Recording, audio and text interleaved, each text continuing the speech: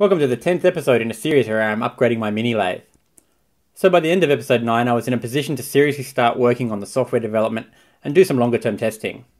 Running the lathe for longer periods of time showed that the temperature in the motor compartment would start to get toasty. And then in addition to this problem, the motor RPM sensing became unreliable. This episode is dedicated to upgrading the motor fan and sensor arrangement to solve these problems. So let's get straight to it. So as seen earlier, this is the fan that I was using for the motor and the Hall effect sensor. So with the magnets on the inside there, rotating in front of the Hall effect sensor. And that's been working alright, but I've never been really happy with the cleanliness of the pulses that I've been getting from the Hall effect sensor, and there seems to be some variation as well. And as I've been developing the software, I've noticed that when the system heats up or some other change, the stability also starts to go down. So I've gotten a little bit sick of that.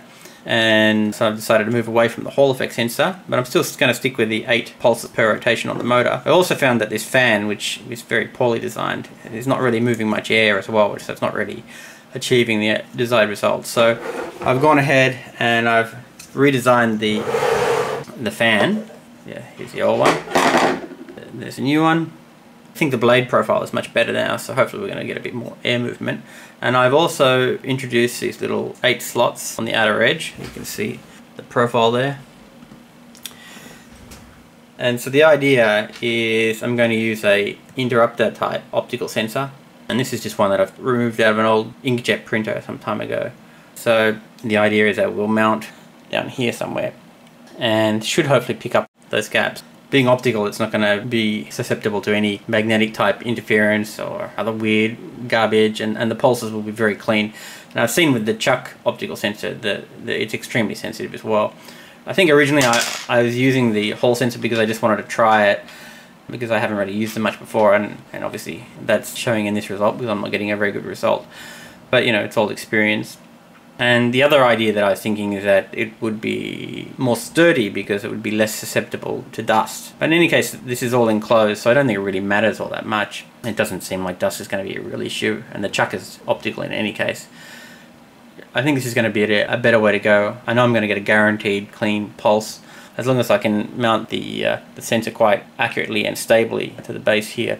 The outcome is pretty much guaranteed and should be good. So I'm just going to print a new mount here. It's a mount that mounts the ESC and the Hall effector in one, but I'll print a new one that will accommodate this sensor so that it locates it right here. So I modified the little sensor that I got out of the inkjet printer. This is a pretty minor modification. There's no passive components on this board, it was only really the sensor going to a connector here. The connector on the top here is going to be in the way, so I've removed that. As you can see here, it's actually marked, which is nice: anode, cathode, emitter, collector. Anode, cathode. For the LED, I've added a 300 ohm resistor in line so that it can be driven directly from 5 volts. And I added a 10k pull-up resistor to the collector side of the opto sensor. So I've also added the connector on the end here so I can easily connect and remove it as well. And that should be well out of the way now of the rotation, so this can sit very close on here and nothing will be in the way or hit. Okay, so let's do the test. So normally in the uninterrupted state you can see it's 0.2 volts. Obviously the transistor in the optocoupler is pulling the pull-up resistor down very well, so 0.2 volts. Originally I put a 5k resistor and I found it was around about 2 volts. It's a little bit too high. So I've increased that back to 10k, which probably makes sense. It seems like a typical value. And yeah, we're getting a good low state of 0.2. So if we interrupt that now, we can see it'll pop straight up to 5. And as we rotate around to the slot, and there seems to be, if I push it right deep so it's hitting, we see there's 0.2, and if I pull up slightly, 1 mil, 2 mil. Yeah, so around over here we start getting the interrupt. So if we're too far away, you know, if we're around about here, still getting signal there. Yeah, so I think it's got a lot of tolerance, so it shouldn't have to be too critical.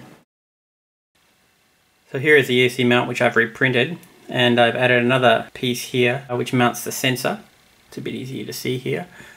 I've got this sensor which I've recycled, but you know, it's quite easy to probably make one of these sensors if you had to. I see they're easily on sale on the internet, or you could just use really just about anything that does the same thing. This is pretty good because it had a reasonably wide gap, which means it can suffer a little bit of movement without it hitting. And the position is a little bit high as well, so I think it's going to work out pretty well.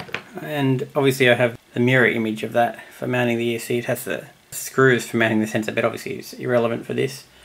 But yeah, so I'll mount the temperature sensor again on the top here so that it will be at the top of the motor compartment to measure the temperature. So here's the motor pack now reassembled, ready to go in. I just see the power connector and the data connector for the motor pack. It's a new fan. I think that hopefully will provide a little bit better circulation than the last one. The last one didn't seem to be moving much air at all. We'll see. It's just a bit of a guess again, but I think the profile looks a little bit more classical, so that should be good. We can see here the speed sensor is now switched to this optical style. Anyway, you can just see there's a gap there. And the gap's about 1 millimeter all around, so I think there's going to be no way that's going to impact. And two new mounts. I just use some of this garbage tie here. This string stuff.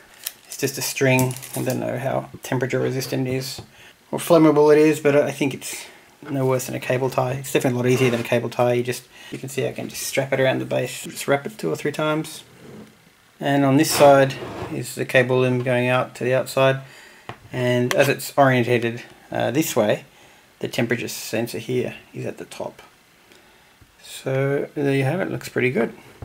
I already finished doing some modifications to the control box to remove some of the unnecessary circuitry for the Hall effect sensor, so it's exactly the same input circuit path as the opto sensor for the chuck. So yeah, see how it goes. So I finished the reassembly and I did the belt alignment. The belt alignment's pretty easy. You can just put a screwdriver in here and wedge it up or wedge it down using the bracket. And align pretty easily. And I was doing a test also on the new sensor to make sure that it's all working correctly. And here we can see it looks really good.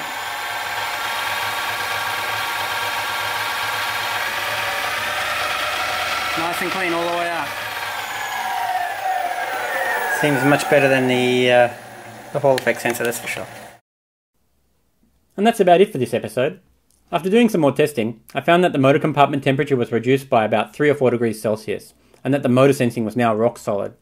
So I'd call this modification a big success. I don't think the original work we did back in episode 3 was at all a waste. Ultimately, this led me down the path to the integrated fan and speed sensing solution, which is working very well. It also made no sense to try and fix the Hall effect sensing, as the optical solution is clearly superior, with cleaner signals and far less components. Hopefully I'll get to play around with the Hall effect sensors in the future, but who knows. So that's about it for now. Stay tuned for the next episode where we'll take a detailed look at the completed mini-lathe in operation. I hope to see you then, and don't forget to subscribe if you want to see the mini-lathe doing some pretty cool things.